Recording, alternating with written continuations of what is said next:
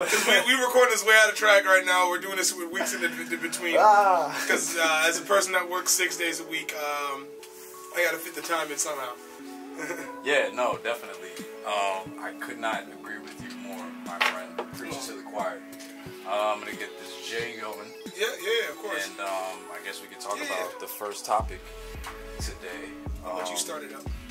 I talk a lot. I've known this from the last. I edit these videos. I've watched myself. Well, you know, we're all about making change and doing better, so improving. You as yourself, and who you are right now, is there a person in Hollywood, creative, whoever, how so, that you kind of want to idolize or mirror their career in any way? Alright, so like idolize and mirror their career. You know what? And I feel like a lot of black young men, especially like middle class young men, will say this. But Jordan Peele, you know, I feel like Jordan Peele is definitely somebody, like, especially as a filmmaker. Yeah. Jordan Peele or like Denzel Washington. Those are like I feel like two respectable. I don't have any issues with them. I haven't seen any like probably one or two things that I'm not seeing. But no, I mean, you know. That was weird that you brought Denzel. I would say the director side of it. But Denzel, I would say just the respect that he gained. Like I feel like the way that people talk about Denzel, it's like he is that respectable dude. He's helped a lot of people start their careers from like actually funding. Like I'm pretty sure he funded a few actors. Like wasn't it like Idris, the guy from Snowfall? I think he also funded his acting career. So like it's just like, you know, I would want to be that guy. And maybe not for acting, but directing and like filmmaking. Denzel has directed. Yeah, no, he's directed some good movies too. I think that's just like that I will say that as well. Like, but like directorial wise, Jordan Peele. Respectability wise, Denzel Washington. Like how people respect you. You know what I mean? Like I feel like the air of respect that Denzel carries is different. What who's better, Will or Denzel? Will Smith? Yeah. As an actor? Yeah.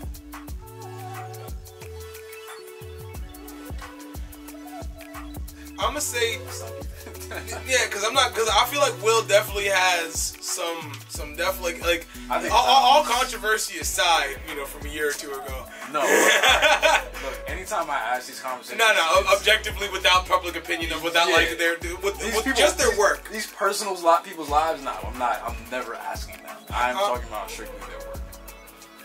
I feel like Will. Nah, but like, you know, because I feel like whenever people think about Denzel, they think about training day and Denzel. They don't really. I feel like Will is clearly better. I don't know. I want to say clearly now, but I feel like Denzel doesn't have. I feel like Denzel kind of gets. I feel like Will has more range. Will has more emotional range. I'm not saying Denzel doesn't go there. He rarely goes but there. I feel like he's like always the stoic.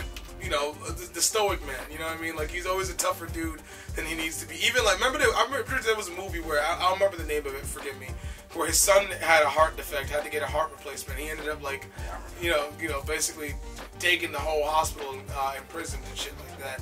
And I remember he was just the stoic dad, you know what I mean? Like, I feel like that he plays that character very much frequently. Not saying he hasn't played others. And don't get me, like, you know, if I'm not going to act like I know every single Denzel joint out there. But Will, I feel like, has more range. Definitely, I think that's the main reason why you can put him above Denzel, because Will, like, I feel like Will would be up to playing a crackhead, you know? Yeah, I feel Denzel like Will, would. yeah. Any role that Denzel had, he's always respected. He's like he's never stumped, you know? Yeah. Whereas Will fucking do anything, you know? And I feel like that's what makes him better. He's had more challenging roles. Do you feel like it's a classic case of like Dwayne "The Rock" Johnson syndrome, where it's like Dwayne literally has it in the contract that he can't lose or whatever, or he can't be like negatively, like he can't be like presented in a negative manner? It might be. I wouldn't be surprised. I don't know. No, I'll confirm that in the comments if that's the truth. I don't know what Denzel has in his contracts and shit like that. I know he set it up to where he can't kiss white women. Yo, that's crazy. You know what? Like, look. No, he actually has that. Will Smith was like, Margot Robbie's the exception. Like, they had a. Was it like Will not kissed white women up until? No, I'm pretty sure I don't know. Nah, wasn't it like iRobot? Wasn't it like? Nah, he wasn't romantically involved. That was his partner. Which I thought was cool because they don't need that. I don't know if every single film needs a romance to make it. Nah, I don't think so. But yeah, I don't think he been with a white girl. Yo, in the comments, did Will Smith, like, did he kiss a white girl Wild Wild West, or was that a black girl he was talking to? That was Salma Hayek. Oh, man. They didn't kiss. But and then Hitch was also. I mean, that's Eva. Yeah. Damn, that's pretty cool.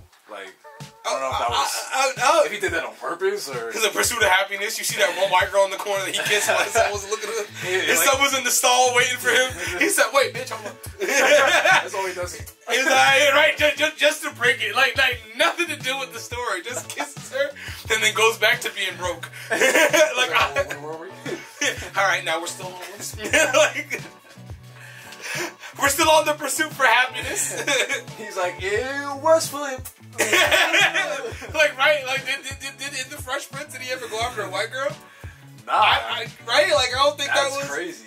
We might have broken. Yeah, did we just like unknowingly find out some shit about Will Smith that he also put a "Do Not Kiss White Women" clause in there? Wow. Except Margot Robbie. She must be one of the special ones. That movie was good. Yeah, well, when he was like a Focus. Focus. Yeah. I think that's Will's last best good movie. Look, solid. It's solid performer. Like I think he was a dope character in that film as a hustler and shit like that. I thought that was like as a whole, as a movie, like that was like his last good film. Because the Venus and Serena one, which I watched. I didn't hate that movie. That wasn't bad. I watched it more excited after the slap. I was just like, yo. He was like, yo, what he won the award for? First why he won this? Yo, what did he win? I fucked the slap. I want to see what he got up the stage for. And I'm someone like we said, like I don't. You don't care about the controversy. Personal lives, I think it's two different things. You separate the art from the people. I thought that he was good in that, but I feel like he took too much of the focus. Like if the movie was actually about Venus and Serena, like he took the second billing, or I feel like he took primary billing on that bitch. Yeah, and it didn't make sense. Like, it was even called King Richard, where I feel like it should have been a Venus and Serena story when they were little girls, and he just is like this really cold dad. Like that would have rounded out his career a little more. Just kind of. But I think the whole purpose of the movie was to be about like the father. Because I'm pretty sure Serena Williams herself and them were involved in the creation of it, and I'm pretty sure they aimed it at the father. Like that was a love letter to them. I guess from a fan standpoint, it's not like if you would have preferred to see it in a different way. Yeah, more about Serena. It's not like I'm a fan of of Tiger Woods, and I've always wanted to hear a story about his dad. Yeah. I don't care. So also, rule of thumb for the camera, your hat is creating a huge shadow on your phone. Oh, is it? Oh, my bad. I didn't even mean to. See, we like to see the light on your forehead. Yeah, we like to get better as we go along too. I should also add more. We're gonna add lights next time. It's just that we're doing a late night setup, so we're trying to just get the recording done before we pass out. But yeah. Will is. I feel like Focus was the last good movie he did. I mean, what movie did he come out with after that? Was Focus? I mean, that Slave. I didn't even watch that one. Was it? To me, it was kind of like, hey, everyone, I slapped. Emancipation, right? Something like it was like post slap. It was like right after this slap. He was like, yo, I'm still in this bitch. like he filmed that after the slap, whereas the Venus and Serena thing, it was already filmed. I felt like I felt like he was just. Do you feel like would you feel like, especially for the time, and especially when some black people were like, I'm tired of seeing slave movies. They're like, alright, another slave movie. Do you feel like a lot of people were like looking at it that way too? Yeah. And then plus the slap, and it added on top of that. I honestly feel like he took that role to gain people's empathy. Yeah, that plus. It's so confusing to me, like especially so late in his career, that he would take a role like that. Because to me, as a black actor, I would never take a slave role. Like you take that when you're like, especially if you take that when you're starting off. Yeah, or even like, I kind of feel like I'm kind of against. And early 2000s time. Yeah. I'm kind of against those movies in general because I kind of feel like it's a way for like the higher ups of white people to be like, oh, yeah, we're niggas, remember. I mean, look, I do agree that like there should be some semblance of remembrance for the history that we've gone through, but like I do think that we have so much like more. Every black movie doesn't need to be a harrowing black slave movie or a harrowing black race. It could just be niggas being niggas, existing in niggas sitting and yet you just show that perspective like Baby Boy or something like that. You know what I mean? Even that, like, I feel like. Well, yeah, no. Because, like, all right. The point of that was he was kind of an immature black man that was still trying to figure his way out because of. Yeah, like we don't even know a hood joint. Like, but like you said something just now, you're like, oh man, what did you say? You said something like, I don't know, because you said that there's not a lot of stories blacks. Nah, because we bro, there's so many stories. We used to be like. No, listen, no.